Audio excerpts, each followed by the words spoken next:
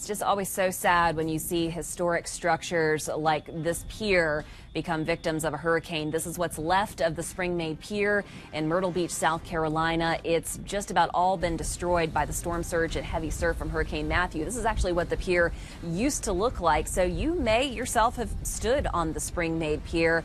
It was actually the longest pier in the area, but now just about 100 feet remains of it. It's basically a big mass of debris at this point, and it's actually privately owned, so it's going to be up to the owner either to make those repairs or they may decide to dismantle the remains.